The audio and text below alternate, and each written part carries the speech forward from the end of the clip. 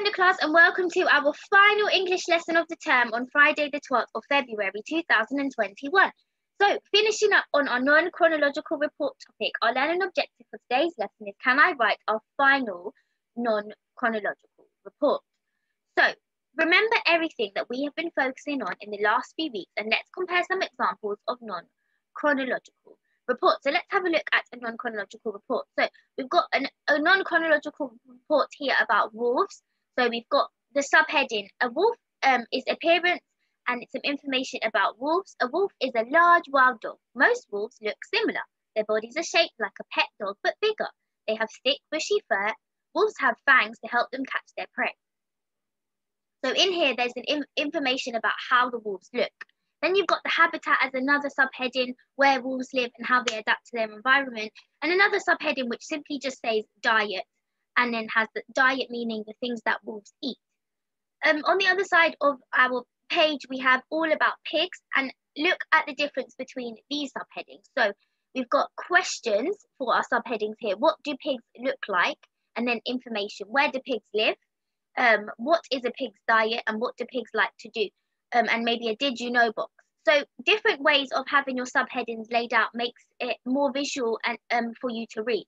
Now, if I had to choose which one I would prefer to read, I would probably choose all about pigs because it looks more neater, more concise, and it's more eye-catching. Whereas when I look at the wolves one, it looks like a lot of information in one place. But that's okay. It's totally up to you how you choose to write your subheading, so long as they connect to the text that you're writing in the paragraph underneath. So one of the things that you will be needing for today is your features. So you will need to have this to tick through to check that you've got these things in your non-chronological report. So I'm just going to read them out. So you will need an introduction, factual information. You will need paragraphs, proper nouns. So names need to have capital letters. Subheadings and headings, a picture or a diagram which is also labelled and captioned, formal language, past tense if you're writing about a person from the past who's no longer alive, or present tense if you're writing about somebody who's currently alive today, fact boxes or bullet points, question marks, writing in third person, so he was, she was, or they were, connectives and conjunctions to connect your sentences, long sentences and short sentences, so looking at using both of those. Remember, in your SPAG lesson, you've looked at expanding your sentences and making your sentences more interesting by adding different pieces of words and adverbs and adjectives to your sentences. So really think about that. Go back over your work, go back over your features, go back over your information and your plans. Don't copy your draft out.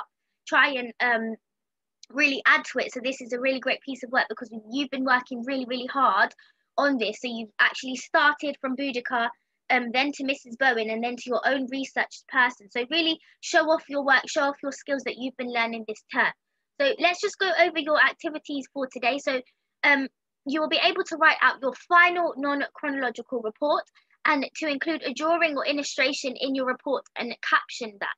When you've finished, I'm just going to add one more thing to my class, which I want you to do is proofread your work and check through with your checklist to make sure you've included these things in there. So you should be able to say, yes, I do have an introduction. I do have long and short sentences. I've used a question mark.